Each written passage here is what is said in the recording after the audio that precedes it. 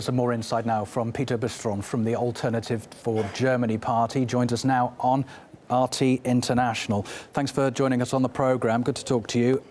EU politicians, security experts, Islamic State itself warned that extremists would be among the refugee influx. As to your knowledge, how easy is it for jihadists to get into Europe? Oh, well, how difficult is it for a thief to enter a house with an open door?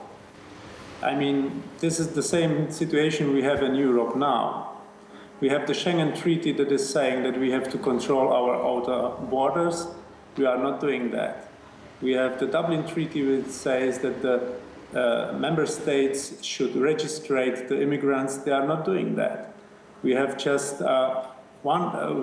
thousands of migrants going to Germany and to Sweden, and all the transit countries are letting them just pass.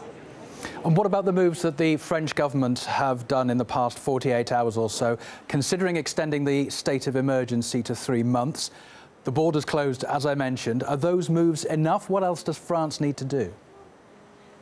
Well, this is a logical first step to take control of the own borders.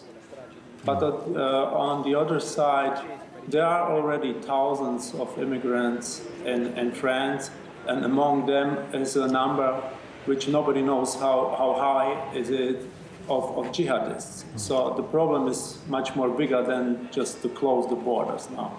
And what about where you are, though? Because so many of those Middle East refugees, their destination is Germany. What's the feeling there about who's coming in?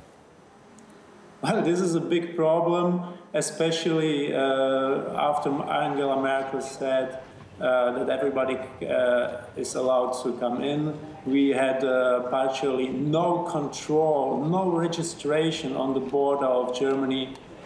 Even policemen serving at the border were thinking about to make an accusation against themselves because they are breaking German law. So the situation is really critical. By the same token, countries like Germany and, in fact, the entire EU is being pressured not to let the genuinely desperate people who are fleeing for their lives and trying to get into Europe. So where do the checks have to take place? It's not as though Europe's borders are completely porous. There are checks. Is it just that they're not strong enough? Well, there are some checks, but not on all the borders. And you have listened in your previous statement.